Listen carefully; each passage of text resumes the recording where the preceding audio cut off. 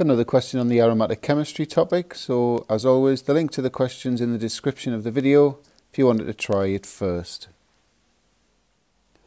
So part A, you can see from reaction 3, when you take ethanoic anhydride and react it with phenol, you get this phenyl ester. So this is phenyl ethanoate.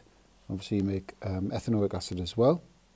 So if we take this phenol, which has got the carboxylic acid group on the adjacent carbon, you're going to make aspirin.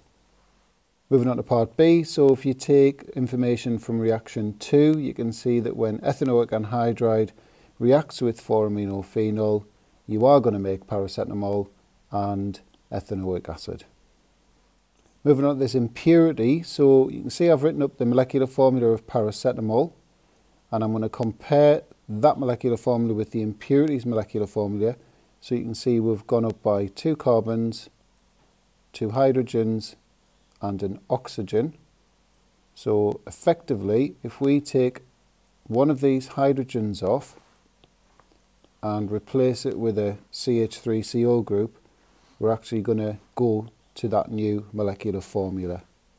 So in terms of structure for the impurity, you could have either gone for this one here or this one here.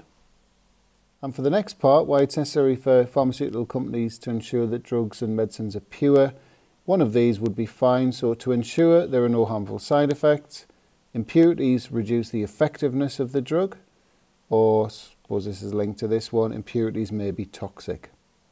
Moving on to the functional groups in aspirin and paracetamol, so you can see I've colour coded them. So aspirin has the ester functional group and the carboxylic acid functional group. Paracetamol has an amide functional group. It's actually a secondary amide, but that wasn't required, and a phenol group. Next part, now there's several answers you can give here. I've gone for the sort of most straightforward one. So you could either react aspirin and paracetamol with sodium hydroxide or sodium. Both of those would make these two products here.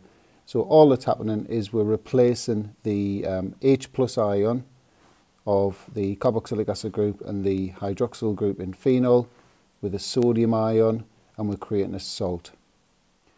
Reagent B, that only reacts with aspirin. So just a reminder there, carboxylic acids react with carbonates, phenols don't. So if you react aspirin with sodium carbonate, you're going to get the sodium salt again.